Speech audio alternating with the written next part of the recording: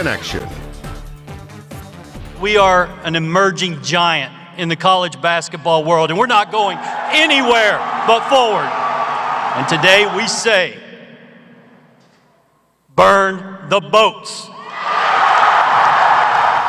Hello, everyone, and welcome to your KLBK Sports Connection. Ryan King, joined by Leah Doherty. We're just 6 days ago, Texas Tech fans were thrown for a loop when Texas Tech men's basketball coach Chris Beard, he became the head coach of the Texas Longhorns, but it came full circle today with the introduction of Mark Adams as the 18th head coach in program history. Yeah, Ryan, a lot can happen in a week, and a coaching search that AD Kirby Hocutt saying could take up to 2 weeks, taking only 4 days now. Hocutt saying that they talked to about 8 different candidates or their representatives for the job, but it's clear that Adams was the perfect fit, especially with all the public support from not only fans, but also a lot of former players. And everyone came out. You saw just about every Texas Tech head coach across the sports that you could, Mayor Dan Pope, and it was all for the man of the day, Coach Adams, and really the Texas Tech community. Yeah, that's right, Ryan. Coach Beard's move down to Austin cut deep in this fan base, and today it was a show of solidarity between fans, alumni, students, players, really everyone associated with Texas Tech. It felt like was out there at that today. It was a lot of fun. Absolutely, and after a week of uncertainty and anger, new head coach Mark Adams showed what Texas Tech really was all about. He's going to stand up for the Red Raider community, and the goals, I mean, simply put, they haven't changed. I'm a fighter, okay?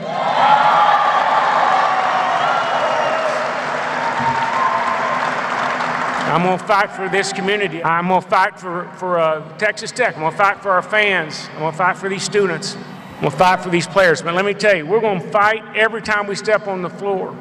We're going to be in every fight. We're going to fight for every possession. Our goal here is to have the best basketball program in the country. Not just to play on Monday night, but to cut down the nets like the Baylor Bears did last night. We're just getting started. Guys, we're not going to compromise. We're not settling. We're building. We're growing. We're moving forward. And it's going to take all of us. But I want you to understand that I'm not here to compromise. I'm here to make a difference. And we're going to do that with hard work. Everybody got that? We're going to do it together. People do not like to come here and play against us. We got great players coming back. I don't know why anybody would ever want to leave this program. Doesn't know why anyone would want to leave this program. Don't know what that could be in reference to. Lots of subtle comments I felt like were mentioned today. Absolutely. If you were looking for them, they were there. But something I really want to ask, Leah Doherty, of course, attended Texas Tech, been to all sorts of athletic events over the time. Where was this crowd among, at least per capita, kind of rank up there? It seemed like not a whole lot of people just because they don't want to have too many with COVID-19 and everything, right. But it was very loud in there. I feel like the crowd was special today, not only because we had COVID, right? This was kind of the first event that we've got to go to in a while. Fans were allowed to go to. Like we talked about, there was a lot of anger with these fans. You know, things have cut deep for this past week. So I think they really channeled all of that into supporting Mark Adams. And it was so cool to see all the different members of the community, all the head coaches, Mayor Pope, everyone that you mentioned, really coming together, seeing the Red Raider family. I mean, I was smiling behind my mask the whole time. I was just so excited, and Coach Adams was so genuinely excited for the role. It wasn't just that. You could see the emotion. It wasn't just the anger, the excitement. He got choked up a couple times. Yeah. You can see what this program really means to him, right? He's a West Texas guy. You know, his dad was a farmer. He grew up on a farm, and he lost his brother recently this year. His dad had passed away, so his mom was in the crowd tonight. His kids were there as well, and I think just seeing them there right there in the front row, I mean, his kids, his family have known that this is something he's wanted for so long, and so I think it was just so special for him. And something that really is special about Mark Adams, you know, people talk when Chris Beard came back, he was an assistant for 10 years. Right. But this guy, Mark Adams, he grew up in Brownfield. You know, he's been at Texas Tech before. He's been at Wayland Baptist. He's been all around this area. So you can really see what it means to a guy that grew up rooting for this team to now represent them. And honestly, you can see he did thank Coach Beard. Yeah. He's appreciative of the time, a class act all the way. But, you know, he has to be beyond excited to take over to this program.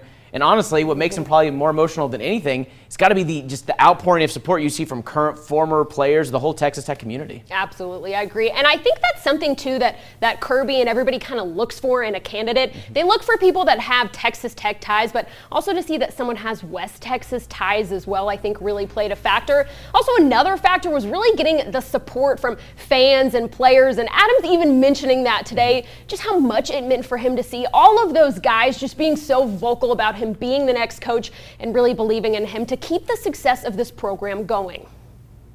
I mean, it's easy to be happy for somebody that's just a great person, and that's Adams. Like, he's the type of guy you just want to see succeed and get a shot because he's an unbelievable guy, you know, really genuine. And I was only at Texas Tech for a year, but he was a guy I just go in his office, pop in his office and talk to him. It just feels right. It just feels, you know, like the perfect guy is, you know, finally in that position, you know, a guy that wants to be here, you know, a guy that, you know, bleeds, you know, West Texas. And it was just, you know, remarkable, you know, great decision by Kirby Hocutt, you know, just to hire Coach Adams.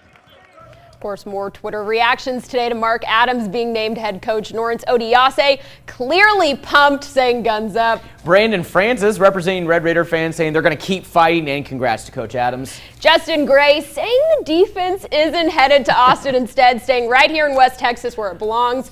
Guns up, horns down. Davide Moretti, he's saying he feels better today after hearing the news. I'm sure a few Red Raider fans can feel that way. Felt that sigh of relief. And of course, Ryan, these were just a few of those reactions. We had plenty more from former Red Raiders. And the biggest news, a couple Red Raiders announcing that they are staying right here in Lubbock. I know fans are excited about that. Kevin McCullough announcing that he's coming back next season, saying on Twitter, Texas Tech is in my blood. After speaking with Coach Adams and my family, it's in my best interest to stay at Texas Tech. We have unfinished business. I'm not going anywhere. It didn't just stop there, Leah. Kyler Edwards also announced he's ready to run it back, putting up RR4L. I'm not as young as Leah, but I'm going to guess that stands for Red Raider for life. 2 huge wins already for the Texas Tech basketball program.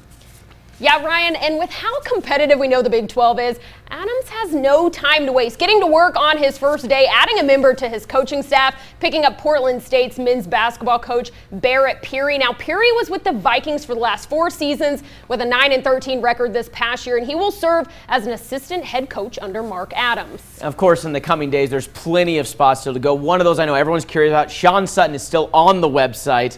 No word on him just yet, but of course, he said he's going to give it like Kirby did 2 weeks to fill up stuff, but probably going to be less than that. Well, of course, lots of news to come. We're going to bring you all those coaches as they happen. All right, thanks. We'll have more for you after this.